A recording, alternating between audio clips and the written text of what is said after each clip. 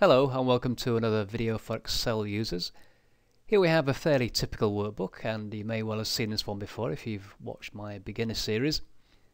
It's a workbook with 5 worksheets. As you can see down here, we've got the 4 weeks of data and a summary worksheet. And what I would like to do is view information on week 1 and information on week 4 side by side.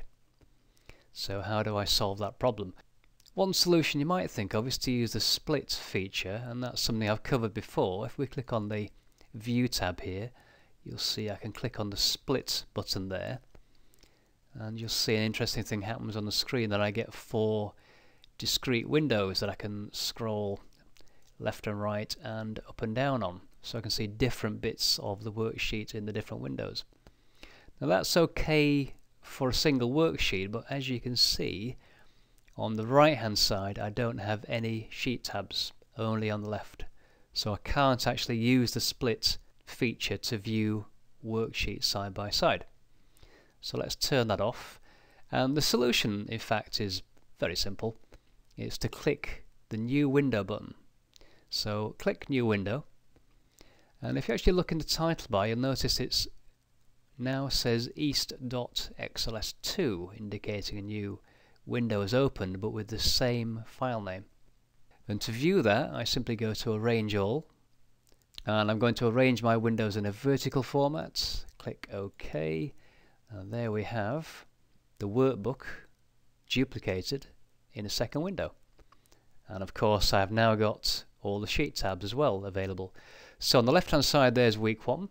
All I do now is click on the right side window, click on week 4, and there is my week 4 data that I can analyze, change, do what I want with. What's nice is that the 2 workbooks are synchronized, so if I click into cell C3 for example and make a change to the number of rentals for that cell there, click on enter, come back to the left window, click on week 4, you'll see that update has been duplicated. So these 2 windows are fully synchronized. Any changes made in one is instantly reflected in the other. Okay, so let's click back on week 1 on the left window.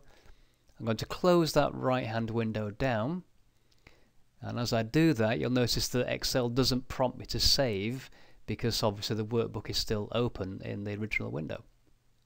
And to restore that window, simply click the Maximize button and you're back to where you started. Now of course you can view as many windows as you want, and another little demonstration here. If I click on the New Window button 3 times, click on Arrange All, and this time select Tiled, click OK, you'll see now I have 4 windows. So I can view week 1 in the top left, I can click on the top right, click week 2, the bottom left I might want to view week 3, and in the bottom right I might want to view week 4. So I can view all 4 weeks of data simultaneously. And when I've done all that, when I've finished, I can simply use the keyboard shortcut Control F4 to close them down one by one until I only have 1 left, and then maximize that window. You can obviously use the mouse as well to close the windows down, but Control F4 is a handy keyboard shortcut for closing a window within a program. Alt F4, as I'm sure you know, close of the program. Now finally, when I close the workbook, the final one, then I get the prompt from Excel to save my changes. So I'm going to cancel that for now.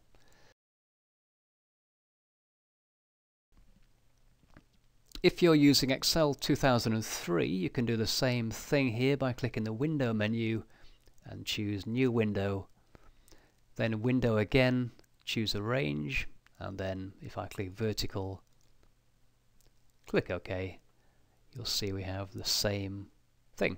So I can again view 2 worksheets side by side. When I'm finished, close one down and restore the original one to its full window view.